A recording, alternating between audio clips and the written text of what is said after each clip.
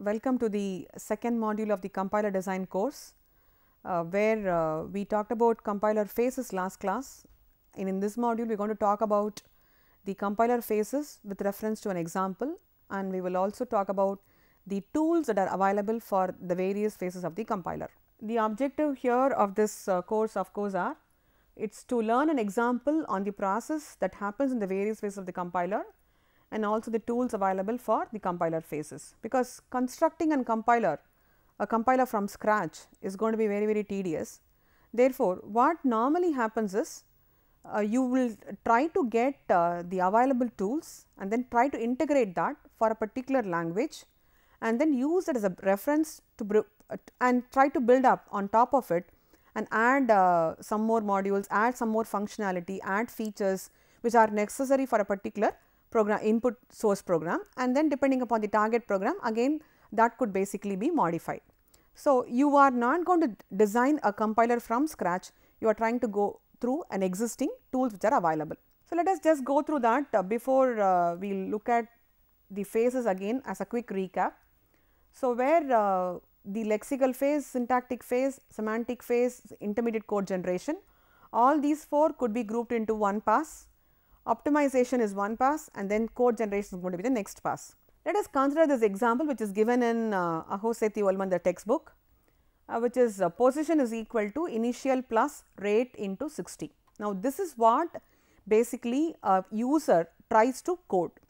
So, in a C program or any Pascal program, this is a Pascal code because it says colon equal to for assignment. So, what any high level programming language will basically have such an instruction, and you have initial plus rate into 60. So, you have here your symbol table. The symbol table has simply now got the variables position, initial, rate, etc., and their corresponding attributes will basically be populated later. Now, I will also have here the data type associated with this in the symbol table, and this variable position is at location 1, variable position initial is at location 2, variable rate is at location 3. So, this is my attribute which I referred to in the first module. So, where we said every lexeme will have a name and an attribute. So, name is position, attribute is going to be the position in the symbol table, which is going to be 1 here. Now, if this is given to the lexical analyzer, what it does is it breaks this into tokens. So, it groups initial as one token, rate as one token, plus is another token, star is another token, 60 is another token. Same is the case with position and equal to.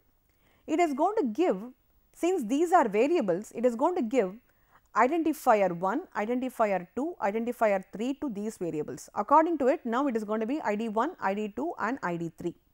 So, it simply breaks this into tokens, lexemes, okay, which is nothing but a sequence of characters, and assigns a token to every lexeme. Now, this is given to a parser, which is a syntax analyzer, okay, the second phase. The second phase, what it does is, using a grammar, which is a context free grammar, it is going to construct a derivation tree, okay, otherwise called as a parse tree.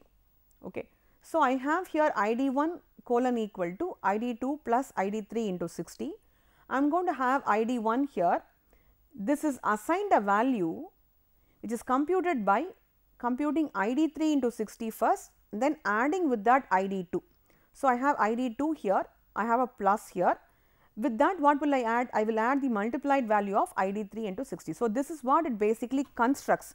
As of now, it does not understand what is happening here, how it should compute, but simply validates whether this statement position is equal to initial plus rate into 60 is valid or invalid is what it is trying to check.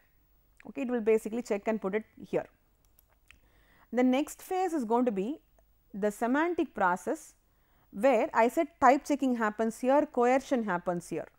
So, coercion, assuming that this is initial plus rate into 60. So, rate is typically rate of interest is what this variable talks about. So, 60 is getting converted to a floating point number. Okay. So, it does a coercion here, where it converts into real of 60. It is going to convert this into 60.0.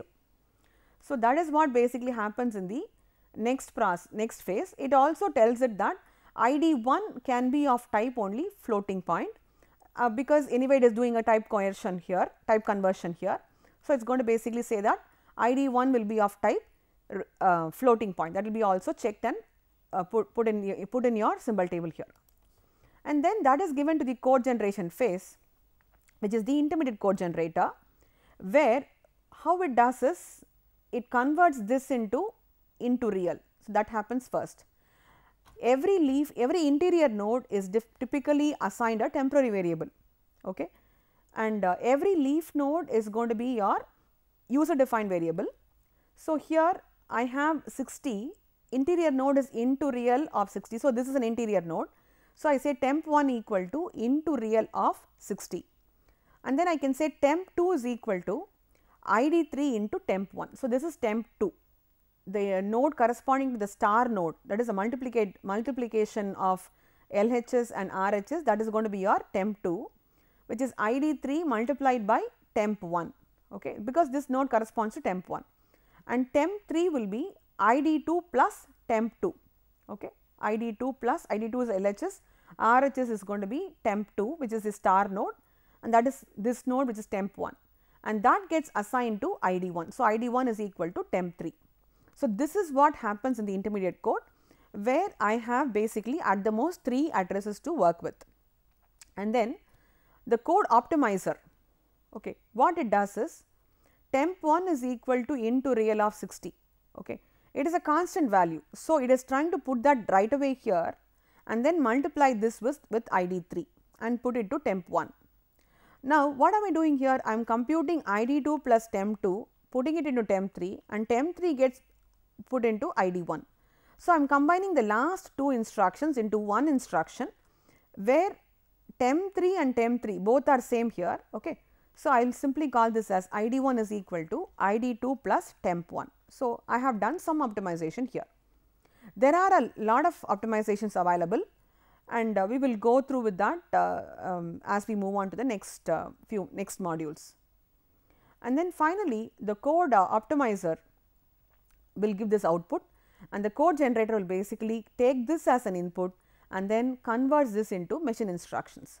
So, what am I saying here? ID3 into 60.0. So, I will use a register called as R2, where I am moving the value ID3 into R2, and then I am doing a multiplication of floating point, where I am multiplying the register content of R2 with hash 60 points. It's a immediate operand 60.0, okay. It's a floating point multiplication. I have specified that, multiply floating point, and then I do what? Move this floating point value into temp1, which is nothing but ID2. Yeah, I have it R2 here, and then I am going to move, I am going to next step. So, R2 has the product of ID3 and 60.0, and then I am moving here ID2 into R1, and then adding R2 and temp1. Temp1 is available in register R2 here. So, add f R2 comma R1 and move the result back into ID1. So, move f R1 comma ID1. So, this is my flow. So, the first phase basically puts it into tokens. So, I have given names to them, which is ID1, ID2, ID3, etc. The second phase constructs a syntax tree to validate whether the input sentence corresponds to any syntax tree it has basically got. Now, the syntax tree is basically constructed based upon a known context free grammar. So, for every programming construct you have a context free grammar. So, given a context free grammar, to check whether a sentence belongs to this grammar or not can be done by constructing a derivation tree, otherwise called as the parse tree. That is what it constructs here, and then once the parse tree is correct, it is going to basically do a type checking and also do type coercion. After that, it is going to convert this into an intermediate code representation, and finally optimize the intermediate code and then generate the final code on the optimized intermediate code based upon a set of instructions set available with it. Now, supposing somewhere it goes wrong, supposing I have a plus plus operand here as against a plus operand. A plus plus operand does not require it requires only one operand, right? It does not require 2 operands. A plus plus operator here, it is going to throw an error here, but it is not going to stop with the compilation. it is going to log that as an error. It will recover from the error with some assumption. Okay. So, the assumption normally the compiler makes is can be grouped into two kind of assumptions. The one is the panic mode of error recovery, other one is the phrase mode of error recovery. The panic mode of error recovery is very simple. It is trying to simply delete some characters till it finds a proper character that matches a particular grammar. So, in the phrase mode it adds some logic, it adds some rules, it adds some things as error information, etc. So, that is a different set altogether. So, it recovers from the error with some assumption, but it logs that statement as an error in the error handler. Okay. And it proceeds with the compilation. The error recovery, the error handler's job is to simply recover from error, so that the subsequent compiler phases can be going on, okay, and not to just correct the user error and then proceed with the compilation process assuming it is going to be correct. Okay. So, this is what happens in the compiler's phases. Let us just expand on this example. Position is a lexeme ID, lexeme mapped into a token ID comma 1, okay, where ID is an abstract symbol standing for identifier and 1 points to the symbol table entry for position. This is what I said. It is going to have a name and a attribute. The attribute is going to be 1 here because it is available at the first position in the symbol table, and ID is going to be the attribute because the compiler gives it as identifies position as identifier 1. The symbol table entry for an identifier holds information about the identifier such as its name and type. Okay. Other information are also possible to be put into your symbol table. We will move on as we will inform as we move on with the syllabus. And then equal to is a lexeme that is mapped into the token assignment operator. Since this token needs no attribute value, we have omitted the second component of the information. That is, every lexeme has got two components, right? One is the name, other one is the attribute value. So, since this is going to be an operator, there is no attribute value available here. So, it simply has the assignment operator as the information. Same is the case with initial. Initial is a lexeme that is mapped into the token ID comma 2, where 2 points to the symbol table entry for initial. And plus is a lexeme, again it is going to be mapped into token plus. Rate is a lexeme mapped into the token ID comma 3, where 3 points to the symbol table entry for rate. Similarly, with this case of star and 60. Star is a lexeme that is mapped into the token star, which is indicating multiplication operation, and 60 is a lexeme that is mapped into the token 60. Again, does not require any symbol table entry here. After simply tokenizing, simply putting it as lexemes, you have the grammar, context free grammar for assignment expression, which is nothing but statement produces ID colon equal to E. Okay. LHS is simply an identifier, RHS will be an expression. The expression can be, of course, I have just given here expression involving multiplication, addition and parenthesization. So, where this E could be E plus T or T and T could be T star F or F, F produces parenthesis E close parenthesis or ID. So, this is what basically the grammar corresponds to, this is a subgrammar corresponding for an assignment expression, because I have not looked upon arrays here, I have not looked upon pointers here, I have not looked upon other operators here. So, therefore, this is just a small subset, subproduction set of a assignment expression grammar. So, for that particular grammar, this is going to be my corresponding derivation tree. Okay. So, here S produces ID colon equal to E, this is my S here, LHS is ID colon equal to, this is my expression here. This expression is expression plus T. This expression is nothing but T, which is nothing but F, which is nothing but a simple identifier initial. If you remember that, expression produces T, T in turn produces F, F in turn produces ID. So, in our example, expression here is nothing but E, this is the same E, okay. This E produces E plus T, this is T, T produces F, F produces initial. So, initial is my identifier here, again plus T. Now, this T is nothing but T star F, okay, T star F, where T again corresponds to F and then ID, ID is nothing but rate here, and this F corresponds to ID, where ID here is a constant. So, ID colon equal to E plus T, where this T is T star F. Okay. So, this is an unambiguous grammar. okay, E plus T and T star F. This is a unambiguous grammar of the expression grammar here. So, I am able to map this statement with my expression grammar available. Therefore, this statement is syntactically correct. Okay, that is what happens in the second phase of the compiler. So, this is what we just now saw, id comma 1, this is my lexeme, equal to id comma 2 plus id comma 3 into 60. So, the parse tree is constructed, the parse tree is correct, and the compiler proceeds to the next phase. If the parse tree is incorrect, on the other hand, what happens is this basically recovers from the error and then logs into the error handler for subsequent correction by the user. Now, this is what happens as the intermediate, as I just now said. T1 is equal to into float of 60, T2 is equal to ID3 into T1 and T3 is equal to ID2 plus T2 and ID1 equal to T3. This is what happens in the 4 steps of the code generation, similar to corresponding to this one. As I said, interior nodes are numbered T1, T2, T3. So, T1 is equal to this into 60, T2 is equal to ID into something and finally, ID is equal to this one. So, with that you can optimize as we already said, okay, and then this is going to be my final code corresponding to generating. So, similar the example same example which I gave you earlier, the same thing is here given again for a better understanding.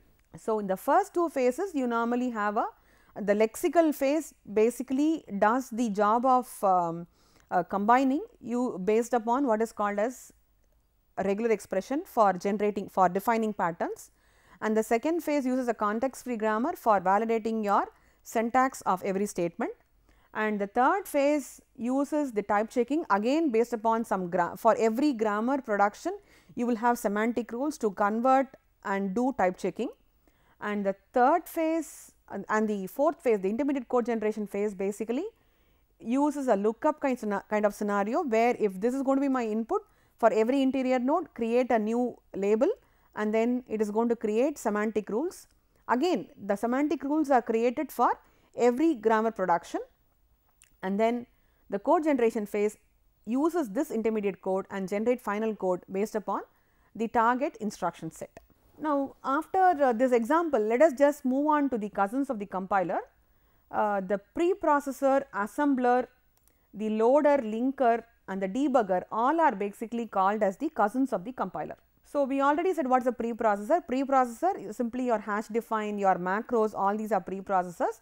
They are basically converted into the source language itself before compilation, and assembler is the compiler generally produces assembly code as we already know, and the assembler uses this to generate a relocatable machine code. Loader copies the code into memory for execution, it allocates storage, setting production bits, mapping virtual addresses, etc., and the linker handles relocation and resolves the symbol references.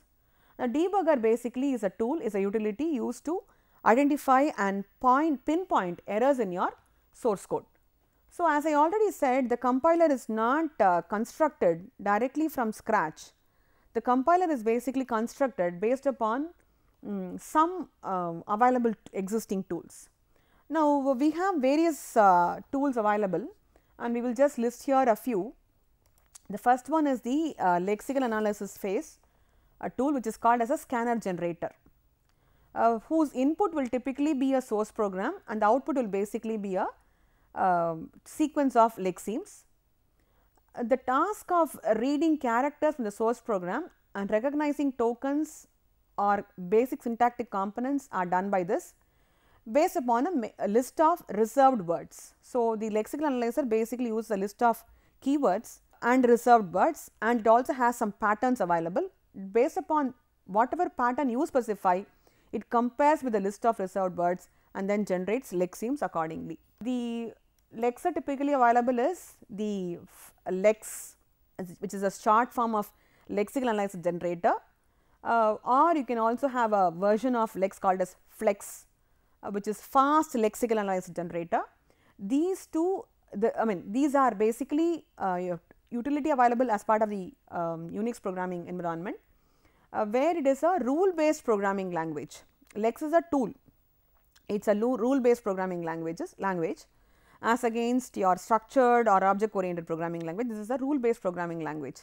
So, how it does basically is it has the definitions are within a pair of a double percentage.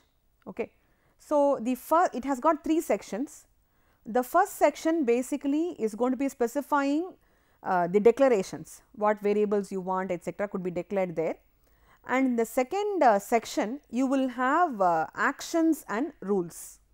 Okay. You will have actions and rules, that is, if this is going to be my action, what rule should I basically adopt. That is, action in the sense that you will define a pattern as the LHS, the corresponding RHS will basically be a action on that pattern. Okay. So, this is what is a rule based programming language typically is expected to do. Supposing if I wanted to print from a sequence of, from a string, if I wanted to print characters that begin with a K. So, I will define a pattern for this particular output which I want. For example, I want to start with K and then I can have any number of characters. So, my regular expression will be correspondingly K followed by any combinations of A to Z or A to Z, small and capitals can be mixed up. If that is my thing, I will do what? I will simply do a print of that particular pattern of that particular word. So, I will simply say, okay, print this word, that is my action. So, I have a pattern and a corresponding action, that will be in the second section. The third section will basically be a simple C program main function and a return statement. So, what it does is it uses a Lex compiler. The Lex compiler, okay, this will basically be defined as a .l file, and a source program which is written in the language Lex, which will have a .l extension indicating for Lex. Okay. After a .l extension is available, this will run through a Lex compiler. The Lex compiler provides an output as lex.yy.c file, which is a .c file. Now, once I have a .c file in place, I can use a C compiler to run this to generate an output. Okay. So, the output will basically be whatever pattern I have specified and whatever action basically does basically perform for the particular pattern match. So, in our example, I said if it starts with a K, print that word. So, words starting with K alone will be printed, the rest of the words will basically be skipped. Okay. So, like that I normally define patterns to do whatever I want it to basically do. So, this is what is the first phase job. The second phase is nothing but the syntax analyzer, that we have a tool. The tool is called as a parser generator, and it basically produces an yes or no answer. Okay. This is also available as part of the Unix environment, where the tool is called as a YAC. YAC basically stands for yet another compiler. You have another tool called as Bison. All these both are actually parser generator, that is, given a particular grammar, again this has got 3 sections. The first section will basically be again between pair of percentage symbols. I will have here again the variable declarations and the grammar will be declared here, and the second part will basically be the action and the rules, and the third part will again be the simple main of your C language. Again this is going to have the input which is going to be a .y file, y stands for YAC, output will basically be a y.tab.c file, and this y.tab.c will be compiled by a C compiler to generate the executable. So, these two tools are going to serve as the first and the second phase of the compiler. Okay. So, you have other tool like Bison also, which is going to be a YAC, and both these are LALR parsers. We will see what is LALR parsers in the subsequent modules. Then the semantic analyzer, there is a tool which is called as the syntax directed translator, where the input is going to be a parse tree and the output will be the routines to generate intermediate code. It is going to just give you what routines are required to generate an intermediate code for a particular piece of input. The role of the semantic analyzer is to derive methods by which the structures constructed by the syntax analyzer may be evaluated or executed. So, there is one more tool here which is called as the syntax directed translator. You also have a type checker, where it is based upon two common tactics. The first one is to flatten out the semantic analyzer's parse tree. The second one is embed the semantic analyzers with the syntax analyzer, which is called as syntax directed translation. So, type checking basically happens by looking at only the leaf nodes and looking at just the intermediate node, interior node, and then evaluating what type checking is required, or you can also embed this along with the syntax analysis phase also. And then the next one is called as the intermediate code generator phase, which is another utility called as automatic code generators. Now, this is very important because code generators, we have so many algorithms, so many methodologies, because in code generation the primary concept or the primary problem is to get a register, because as we know, if you put it in a register, it is going to be resulting in faster execution, resulting in reduced instruction cost. So, we will tend to get put everything in a register and try to perform the operation, but there are no many registers available as there are variables. So, what we normally do is we will try to do an optimization on the registers. So, with all these in place and then trying to generate code, that will be a tedious task. So, what we normally do is we will try to resort to the automatic code generators, where it is going to have intermediate code rules, that is input will be an intermediate code generator, intermediate code which is already optimized also, and then you will have some algorithm to convert this into a intermediate representation. Now, this intermediate representation is different from your 3 address code representation. This representation is going to be catering to the necessity of the code generator algorithm, which is a template. Okay. Now, this template will be used by the code generator, and then it will generate, it has a set of rules.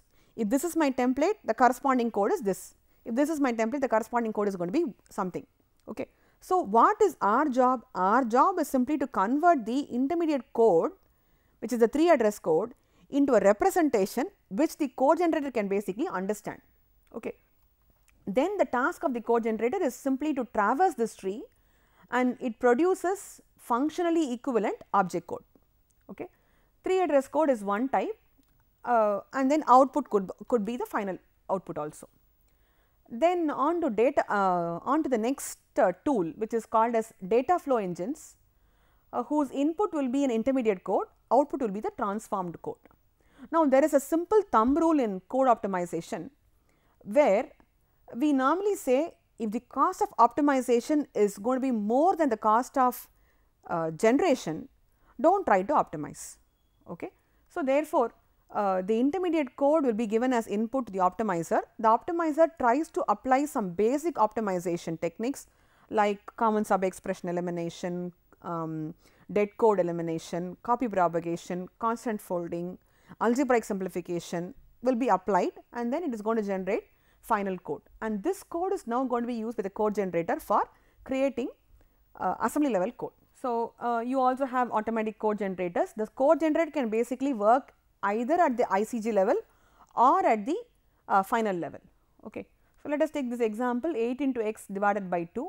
So, load a with x, multiply a comma 8 and divide a by a comma 2. Okay. So, this is just an example. So, that completes this module. So, what we have discussed in this module is we have basically taken an example and have seen how the various phases of the compiler basically puts this code into, breaks this code, understands it, analyzes it, and then converts into final assembly language. And then we also talked about the basic compiler construction tools like your Lex, your YAC, automatic code generators, data flow engines, and syntax directed translations, etc. There are of course other tools also available.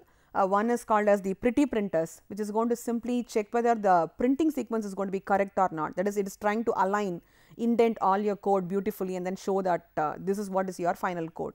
That is called as pretty printers. So, we also have data flow engines to check whether the data flows from one module to the next module is going to be correct or incorrect. So, other tools are also available. I have just listed out what is necessary for definitely necessary for a compiler to be constructed.